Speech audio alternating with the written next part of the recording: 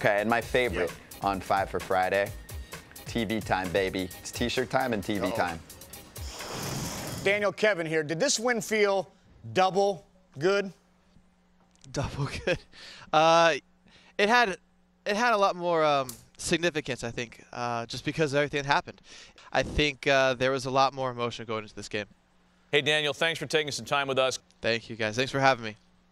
Worst question that's ever been asked in MLB Network history. Daniel, you could retire tomorrow and be better at this than Millar. That's what you're getting tonight, Boston. Hey, Beantown, it's going to be double good this evening. So the question, of course, is 1-5 ready for his NESN broadcast debut? No. Is NESN ready for the legend? Yeah. The problem is you have to be ready for the mistakes, because I sat here, I got here early, I met with Dan, our producer, that's going to be producing NESN's show, and I'm sitting here like, how do y'all do it? And then we got to go over some stuff, and I'm like, yeah, I already started getting nervous. Now, this happened to me about 12 years ago when I did my first game. I was like, I was already nervous. And now this is the first time in, what, I think 12 years that we're going to be back in the booth. It's a different ball game, Bronny, and I need you to text me some tips, because I need to learn. It's a different ballgame. This show right here, we can talk by a bonfire. I'm all in. You get up there in the booth, and now you can't tell stories with 2 outs.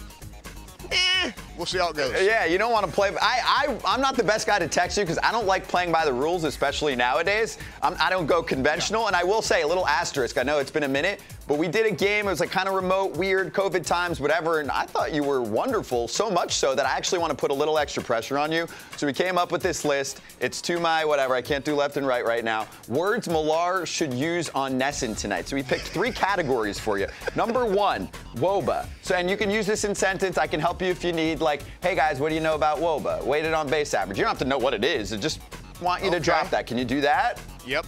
I need you to text me that one. Continue. Okay, I'll text you that. Number 2, broadcasty words, fortuitous, which means happening by chance. So maybe like when you're over a replay, which is where you'll take over, fortuitous comes out naturally. Okay, in. Text me that. Number 3 should be easy, and I bet you Boston and the whole crew up there might be some youngsters playing, adult beverage games around this word. How many times does Millar say wicked on air? You got to do at least 1 drop. Wicked. But if you do 10, 100%. then it's really going to be a party for some people up in Boston, because they're watching this, and then they're going to watch the game. They're going to be wicked. So even if you give me 1 of those, and I'll text these to you tonight, we would love to have you include it for us on IT, and then we'll see how you did post-game. So it'll ease the nerves a little bit. And I call games every week. Adult beverage, I didn't tell you that, but adult beverage before, whatever, no one knows what's happening. I have a cold brew coffee elixir that I can give you ingredients on that you can put together at the ballpark that just gives you the natural boost.